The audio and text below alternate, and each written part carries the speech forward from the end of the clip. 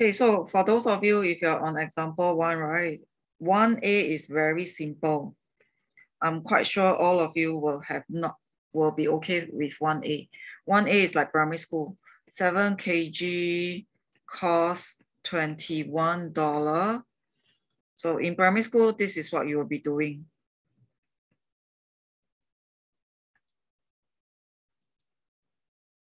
Okay, so in primary school, this is what you will be doing, and you realize that 1 kg is $3. Okay, and then 10 kgs will be something like 10 times $3. So I'm very sure all of you can get the $30 here. So this short example, right, is showing you that the amount of apples, okay, listen up, apples and money are considered direct proportion. So the apples that you buy and the money that you pay are in direct proportion. So what do we mean by direct proportion? You buy more apples, you pay more. So this person, right, buy 10 kg, got to pay $30. If let's say another person decide to buy only 4 kg, so of course, if this person wants 4 kg, this person only needs to pay $12. So if you buy more, you pay more. If you buy less, you also pay less. This is the idea of direct proportion.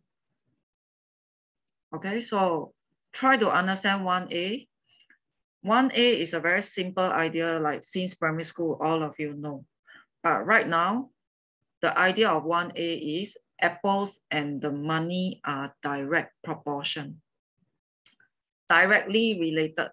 You buy more, you pay more. Okay, you buy less, you pay less.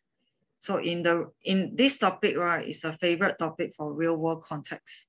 Because in the real world context, like for example, your water bill, you can ask your parents. If you use more water, you pay more. Okay, so the next idea, right, is now you got an idea what is called apples, what are called direct proportion. We are going to translate the apples and the money in algebra format. Kyla, you can go to set B. Set C is the asterisk set. So Kyla and Abigail, you work your way through the sets. You can skip all the examples. Okay, so for the rest of you, right, direct proportion, Matthias, direct proportion means you buy more, you pay more. Okay, so now we are going to replace the apples and the money with algebra. So we're going to change apples and money. NC, the one that you tried is actually not correct. So apples is Y, then the money, apples is X, sorry. X is the amount of apples and Y is the money. So now that we know that the apples and money are directly related, we are going to make it into a formula.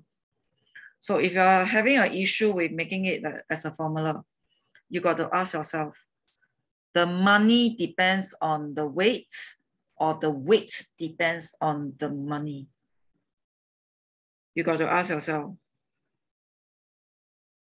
So NC, you got to ask yourself, the weight depends on the money or the money depends on the weight?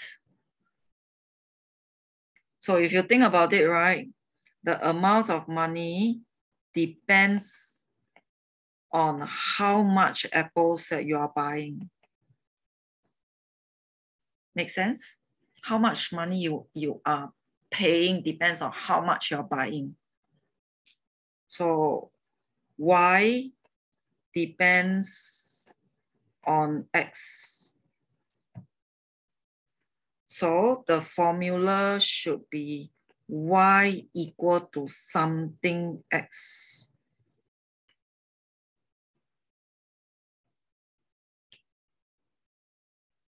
And it should be a 3x.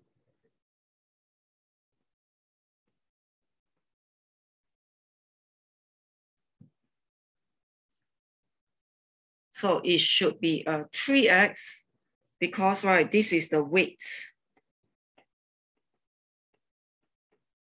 So 1 kg is $3. So for every kg, you're paying $3.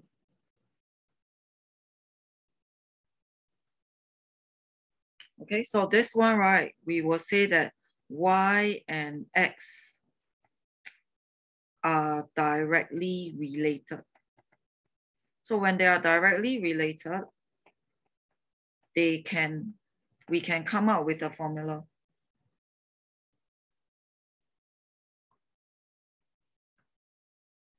Okay, so now we know that the apples and money are direct proportion. We change the apples and money to algebra. And with the algebra, we come up with a formula. So this is called a formula for direct proportion.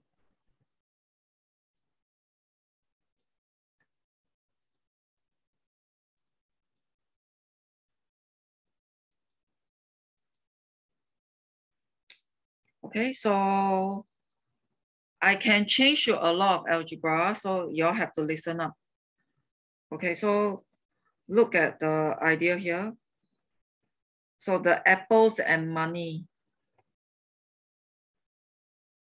So the apples and money change to algebra.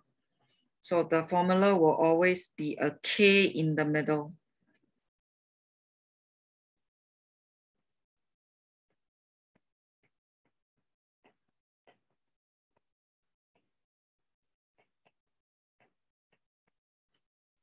So I'm going to change the apples and money to different algebra. So the apples and money can be changed to like this. So you will put the K in between. So don't worry about the K first. Later on, the question will give you the information to find K. So this is like our K. So when two things are directly related, we will create a formula for them. Okay, so the algebra can vary. So I'm showing you a variety of algebra.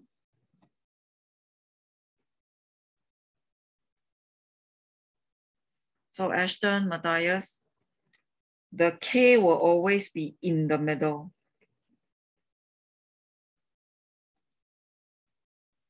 Matthias, K will be a number. So later on, we will find out what is the number. That means, right, the formula between the two things will have a K, then later on we'll calculate. Okay, K will be calculated up. That's why there are some algebra involved. Okay, Ashton also. Kwang Wei, this is already something you learned. So Kwang Wei, this is the basic part. But then, right, the basic part shouldn't have careless mistake first.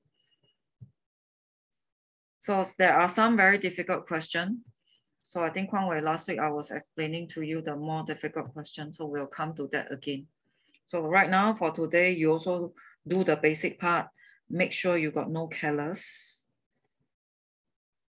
So the apples and the money, right, they can change it to different algebra.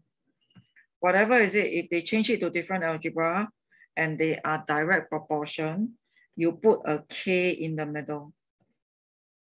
So eventually K is a number because Matthias was thinking, what is K? Okay, K is a number that we will find through algebra. So will be calculated out.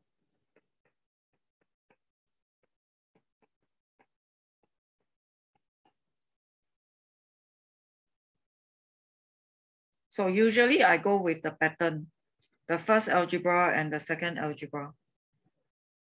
So this is the first algebra, this is the second algebra.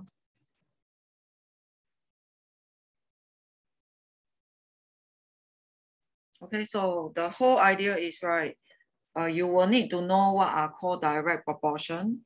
When we switch to real world context, you need to be able to tell what are the things that are direct proportion. Okay, another sample that is direct proportion is like your height and weight. So if you grow taller, you also grow heavier. Okay, that is under the assumption that you don't grow, like, you don't be overweight. Correct. So if you grow, suddenly you grow taller by 10 centimeter, okay, maybe you increase your weight by a certain amount. Okay, I'm sure all of you are you are Sec 2. There will be 1 year where you suddenly grow 10 centimeter. And then that year you also find that your weight also increase. So the weight and height can be increased in a direct proportion. That means I can make a formula from it. So in this simple one, right, it's only the apples and the money. So we change the apples and money to algebra. So the apples and money, right, I can make it into a formula. So I can change to any algebra and make it into a direct proportion formula. So all these are the direct proportion formula. Okay, so 1 minute, please make sure everything is copied properly first.